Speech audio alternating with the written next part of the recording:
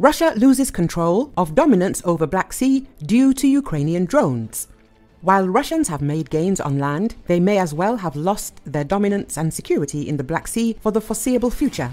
According to Kyiv Post media outlet, Ukraine's special services aren't slowing down. In June, they sank a Saturn-type tugboat and struck multiple speedboats at once. Their weapon of choice is the combined drone attack, the David to Russia's Goliath, and now the backbone of Ukraine's Black Sea strategy. The Russian Navy's sphere of influence in the Black Sea has been significantly reduced, and the whole world can see this today. Andrii Yusov, spokesperson for Ukraine's defense intelligence, told the Kyiv Independent, Russia began the war with a formidable Black Sea fleet, and all the Ukrainian ports in Crimea it seized in 2014, including the Ukrainian vessels that were docked there at the time. With this, Russia had the option to bombard cities, land troops, and block all sea exports. This capability to project power was a key factor in the peninsular annexation. Ukraine didn't have anything that could be called an actual navy, but now Ukraine is using new tactics against Russian ships. The tactics have evolved too, from simple swarm techniques to combined strikes and different types of air and seaborne units working in unison.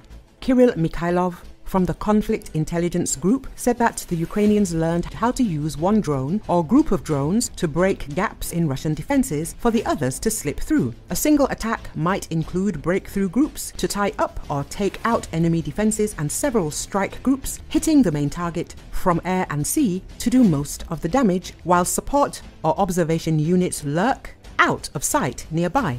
Ukrainian drone strikes now resemble classic combined arms naval amphibious operations, except remote controlled. He said Russia's admirals are failing to keep up with these changes as their mentality is circumscribed by their wealth of legacy equipment. They'd rather try to make their old stuff work than start a parallel development program into naval drones. Ukraine is continuing to innovate, constantly upgrading their designs with the latest generation of Magura, the V5, put to water in recent months. Ukraine has also unveiled a new boat-type drone called the Stalker 5, which is designed to operate more within the river environment of the Dnipro. It has a larger carrying capacity, which would allow it to evacuate the wounded or be fitted with a very big bomb to deliver to the enemy. Other non-Black Sea players are also closely following events in the Black Sea, some with obvious concern, others with undisguised interest. Kirill Mikhailov said,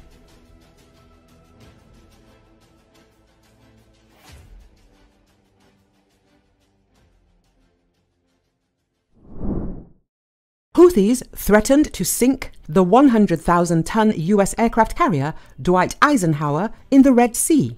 The Houthis have threatened to sink the 100,000-ton US aircraft carrier Dwight D. Eisenhower in the Red Sea, and even claimed to have hit it with drones or missiles. These threats have caused little alarm, given the disparity between the military on one side and the state-of-the-art nuclear-powered carrier and its escort fleet on the other. Forbes reports. The publication noted that the idea that the Houthis could cause real damage to an American aircraft carrier, let alone sink it, seems far-fetched and unlikely. The Houthis are the epitome of a makeshift force, relying on garage-built drones, truck-mounted missiles, and crewless kamikaze speedboats. They are extremely difficult to attack in their rugged mountain fortresses and urban retreats. But being hard to dislodge does not make them an effective offensive force, and armored warships with missile defenses and damage control systems are far harder to sink than merchant ships, the article says. According to the publication, at least 12 missile hits are needed to sink an aircraft carrier. At the same time, the Russian source Top War media outlet for 2019 cites an even higher figure, suggesting that 1 to 3 missiles will cause superficial damage that can be easily repaired, 6 to 8 will cause serious damage, and at least 20 missiles will be needed to destroy them.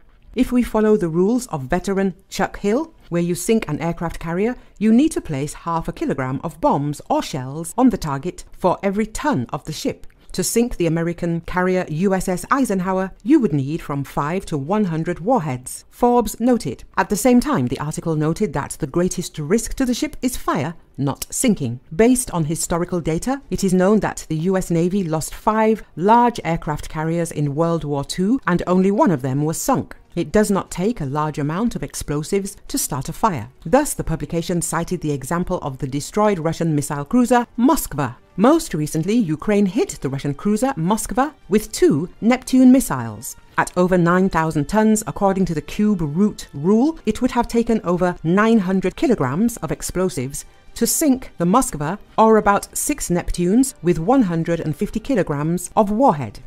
Again, an uncontrolled fire broke out, and some speculated that stored ammunition may have ignited. The Russian Defense Ministry said the cruiser was damaged, but it was being towed to port and sank the next day in bad weather. Given the damage the fire caused, it is possible that only one missile hit the right place to start the fire that destroyed the Moskva, the article explained. Forbes emphasized that it is not the size of the flying warhead that determines the damage, but the risk that the stored ammunition will become a self-destruct charge.